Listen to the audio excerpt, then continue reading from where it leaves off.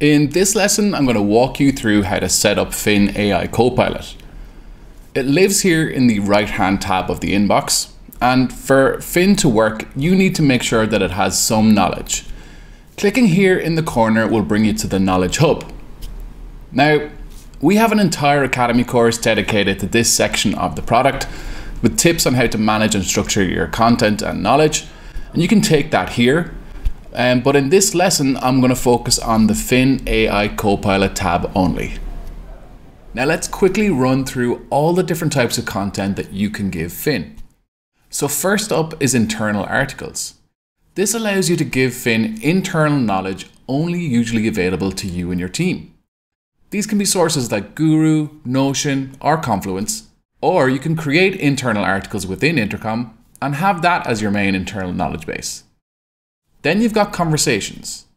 Turning this on lets Fin AI Copilot use your team's past conversations and customer tickets from the last 4 months. Just make sure you pick exactly which teammates' conversations you want Fin to learn from.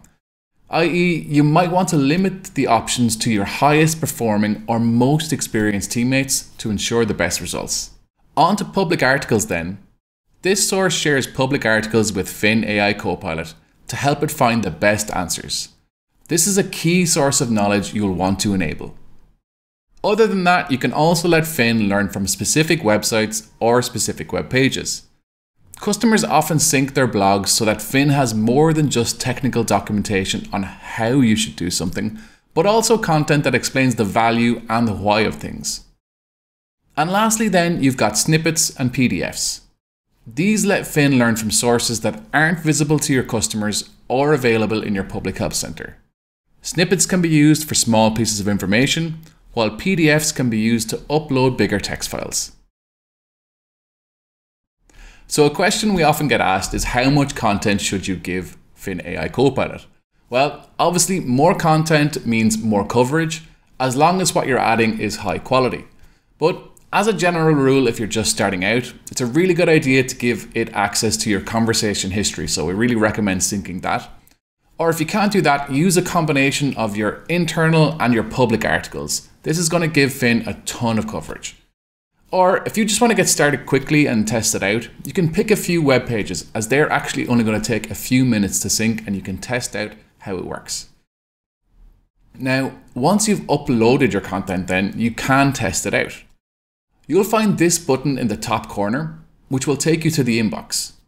Pick any conversation, open Fin AI Copilot, and ask it some questions, making sure to check the sources to see which ones it uses to answer.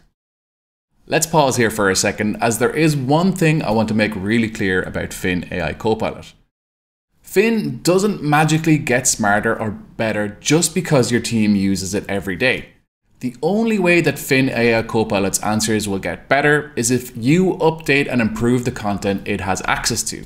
With the exception of the conversation source, of course, that's going to update automatically without any need for you to do anything. Okay, before we finish, there's 2 things left to cover off. In the corner, you saw how you could access knowledge management from here. You can also find reports about Fin AI Copilot here too, and we'll cover those later in this course. The other option is for managing who on your team has access. Let's take a look.